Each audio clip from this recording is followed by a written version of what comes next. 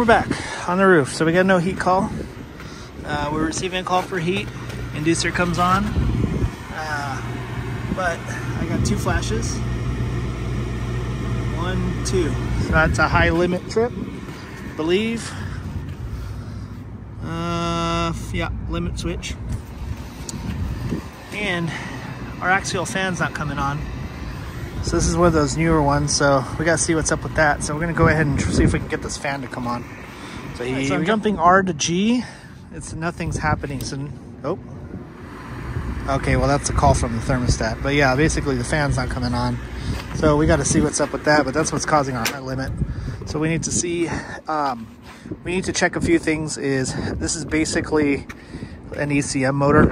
So we're going to be receiving high voltage all the time and then low voltage for controls. So first things first, we want to make sure we're receiving the high voltage to it. So I'm going to disconnect the W, that way it doesn't keep calling for the heat. So we're going to make sure we have high voltage first, and then we're going to go ahead and look at our schematic and figure out which one's the control voltage, and see which ones, if we're actually receiving control voltage.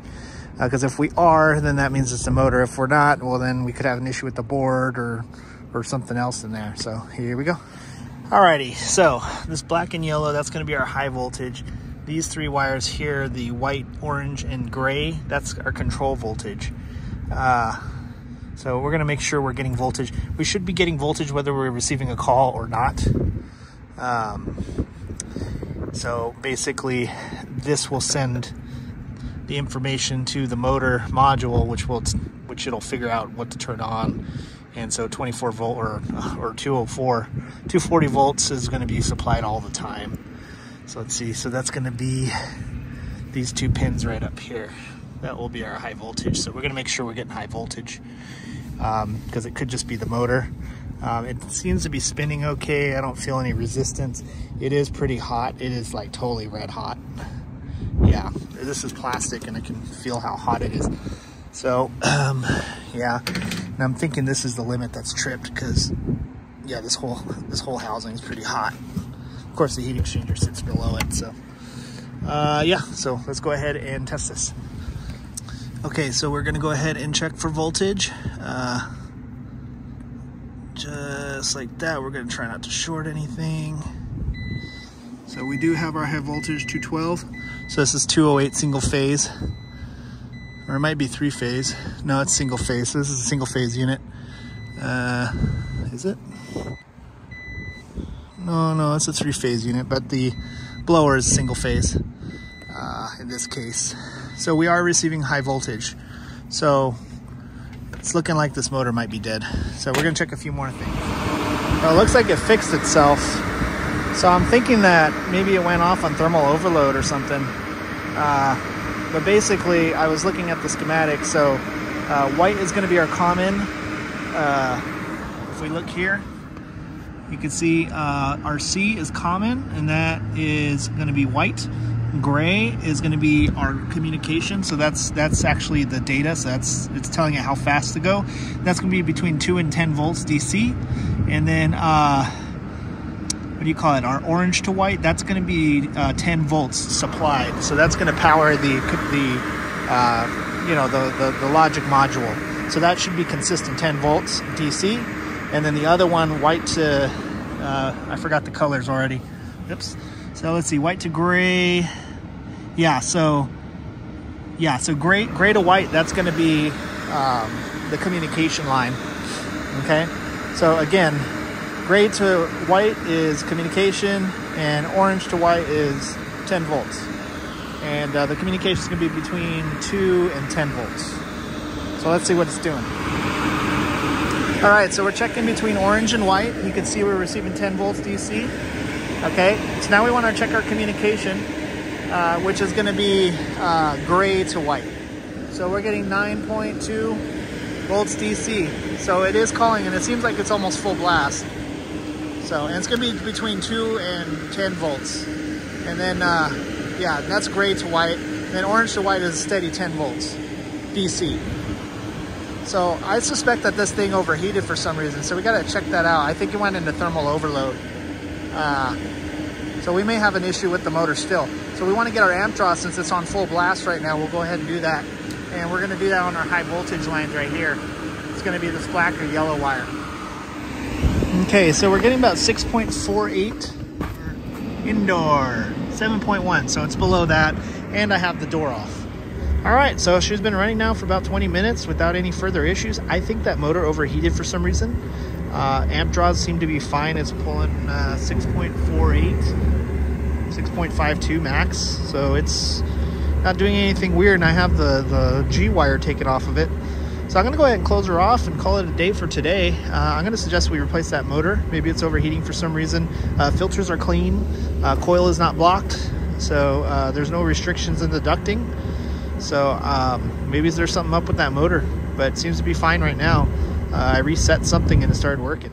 So we got our new motor. We're gonna go ahead and replace the motor. And it actually failed again. So anyway, we gotta get this all taken apart, so let's go ahead and do it. So here we go. All right, so in order to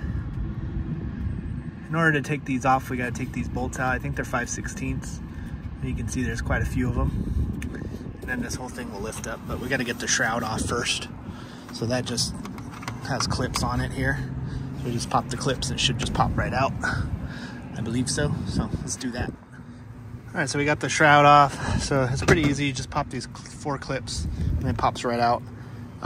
Yeah, I know it's snowing. So now we're gonna go ahead and remove the 5/16 screws. Alrighty, so there's actually 6 5/16 screws in there. So just making sure I got them all. Looks like I did. Okay, so this whole thing should just pop right out, just like that. So I'm gonna have to do this two-handed so it comes off straight, but yeah. Okay, so it looks like we gotta take this whole thing off and then remove the motor, which is this guy, from this thing. So let's do that. All right, so we just removed the 2 5/16 screws, and then in the back you can see there it's got a little clip. So we just pull this towards us and it's gone, it's out. Although there is a little zip tie thing here, so we can cut that.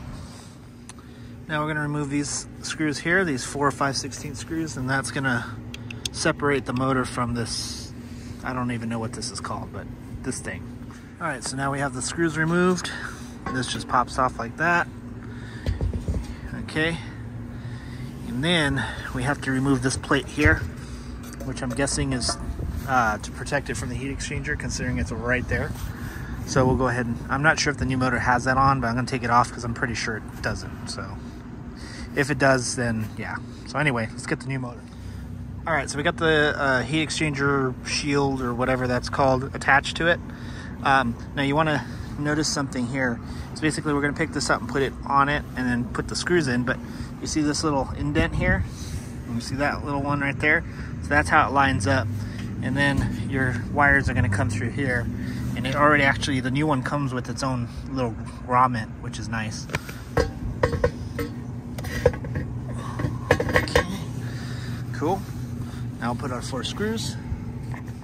Yeah, in retrospect, I could have just taken the whole thing out. I just realized that. But yeah, so basically you take the whole thing out and you take it all apart. So yeah, so anyway, this is a lot easier. I still need to line up my holes better. But yeah, we're gonna get that lined up. Yeah, this is way easier doing it outside the unit. Anyway, we got our screws all put in.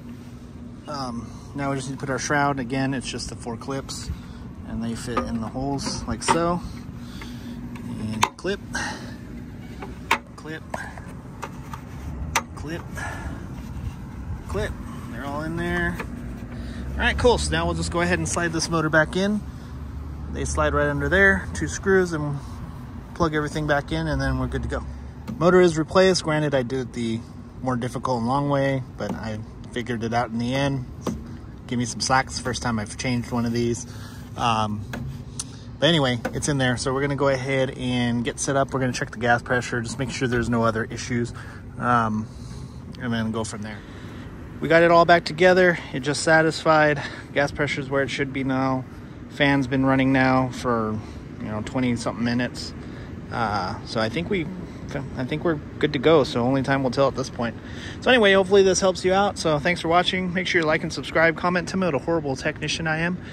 Hit that bell notification and follow me on Instagram and Facebook. Thanks for watching.